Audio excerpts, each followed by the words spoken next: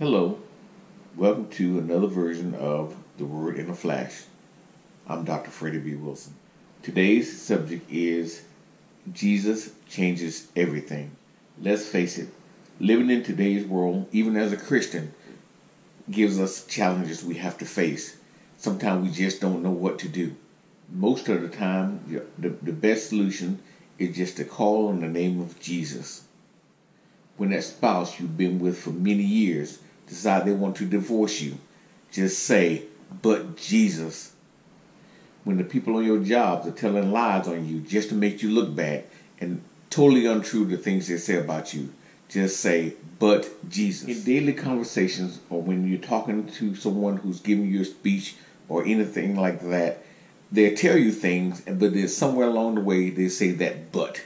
And you know what "but" means. Typically, anything that was said before "but" seems okay, but as soon as you hear the word "but," it changes everything. That's what we need to do when we're having problems and we just don't know what to do. Change everything by saying, "But Jesus." When your children have worked your last nerve, don't curse them out. Just say, "But Jesus." When a person cuts you off in traffic, don't curse them out. Just say, "But Jesus." When that family member or someone you're very close with says you never do anything with your life, you're not going to be successful, don't listen to that word. Just say, "But Jesus." When your circumstances lead you to believe that you're going to be broke, busted, and disgusted for the rest of your life, don't believe that. Just say, "But Jesus." When all else fails and the things you try to do just don't seem to work, don't give up.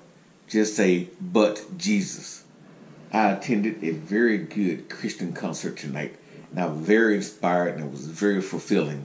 I was introduced to the scriptures, James 4, 7 through 8. James 4, 7 through 8 reads, "Be subject therefore unto God, but resist the devil, and he will flee from you. Draw nigh to God, and he will draw nigh to you. Cleanse your hands, ye sinners, and purify your hearts, ye double-minded."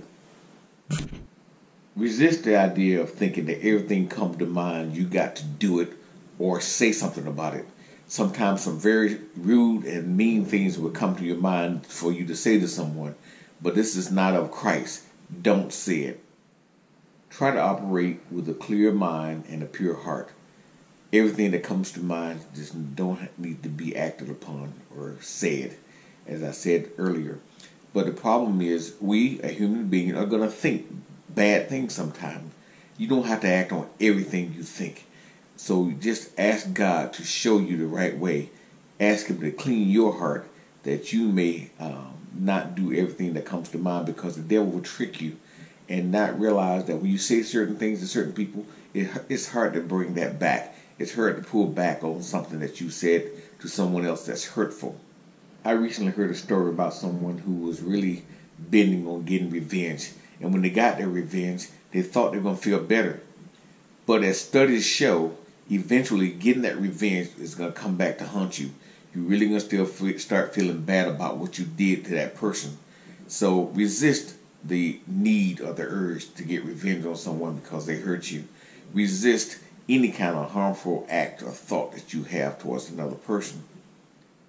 I find the best thing that we can ever do is call on the name of Jesus. Our answers don't always come right away, but Jesus always steps in right on time. So that's what I encourage each of you to do. Call on the name of Jesus. Like I said before, when things look one way, say, "But Jesus." I recently talked to a friend that told me a lot of things that was hurtful in the past that was called by her own parents.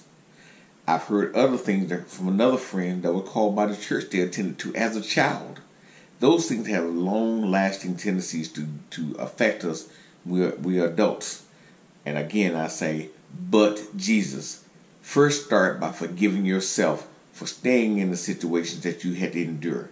Then you can forgive others who've done things for you, because if you don't forgive yourself, you're going to go right back to doing the same thing you were doing, but maybe with a different person. So when I encourage you to say, "But Jesus," this is not a play on word or some kind of miracle, mystical things that I'm trying to say to make you feel better. But I do find that saying "but Jesus" and believing, and that it's an affirmation that God will come to your aid. Jesus changes everything.